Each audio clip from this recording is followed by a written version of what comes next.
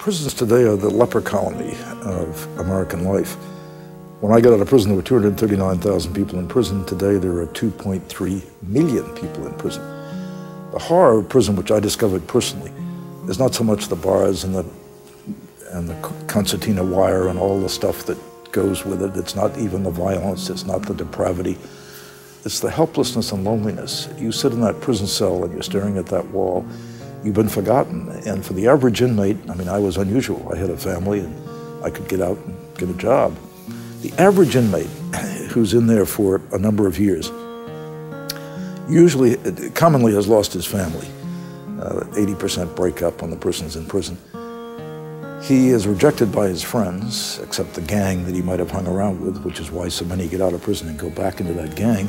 That's the only relationship they have. He's sitting in that cell, utterly hopeless. The best he can think about is that maybe someday I'll get out of here, and maybe I'll be lucky enough to be among the 40 or 50% who make it when they get out.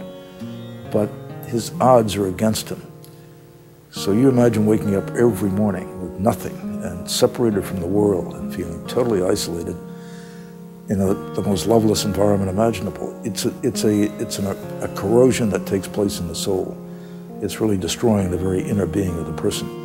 And the reason we've discovered in the prisons, work that we've done over these last 35 years, we have discovered that they may want to make it, but when the guard says goodbye to him at the front gate, gives him a bus ticket home, maybe a $100 bill or check, and says, see you in 2 weeks, that's what really does happen, because that person gets off the bus stop, there's the old gang, there's the pimps, there are the people peddling dope, and he gets sucked right back into that culture. He's got nothing else he can do with his life at that point.